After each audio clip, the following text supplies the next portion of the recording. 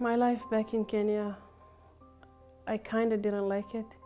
It was a very hard time living there. Not having a machine for our clothing, or not having your own room, sleeping with 5 other kids, which was too crowded. Can't have my own personal time. And I didn't really have an education there. I never went to school back then. I would most of the time go by myself to get water and everything from my mom. And my mom had me and only my sister that who can help her. So then I would be the one who's doing most of the work all the time. I hated most of the time when I had to walk for 30 minutes and then carry water back and forth. I thought life would change much better if I came here. And I was happy because there's cousins that we had here and they told us education here is way better than that. First we landed in Minneapolis. It was during school. In 2 months the school would be closed. And my mom just decided us for not to go to school because we were new, we didn't know people, nobody drived. None of our siblings or our parents read Swahili or English or any language. It was very hard because we really didn't have people to help us. We worked with a lot of Somali people, but we didn't know them. We stayed home, we never went out. All we did is just stay home, no TV, no phones. And we never got to go to a playground or anything because we were new to here and my mom would think that we would be stolen or anything, or we would get beat up or anything. So she would say nobody's going out. One day my mom visited Faribault, and she have seen a lot of people that we were neighbor with back in Africa.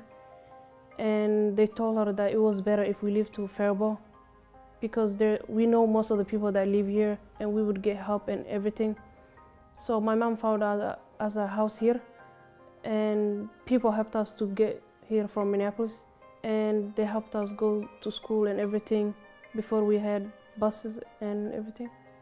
So we got a lot of help here, and I have made friends, everything. My life have changed.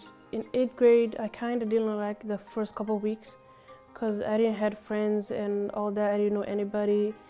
And most of the Somali people that I had classes with, they would always speak in English, and I would think that they were talking about me or anything. I would just feel depressed. Then we got to know each other more, and then I found out I was cousins with some of them that I didn't know before. And making friends, going out, getting to know different kind of people, learning, all that got easier. And then I had friends to help me get my permit, drive. I taught my mom how to drive. I helped her get her permit. I helped her get her license. And I really did a lot of things for my mom. I have empathy of how my parents feel. I feel them because I've been there with them, and I know how it feels. After I graduate, I want to work for almost 8 or 9 months, and then go to college. I want to become a nurse, and after being a nurse, I want to be a doctor. Like I always would take my mom to the nurse or emergency or everything. Even when she had a baby and she got surgery, I was always at the emergency with my mom. I slept with her for a week, and I would watch how they work and how they help people out and the help my mom gets and everything. And I know how people feel, so I feel like I want to help people out.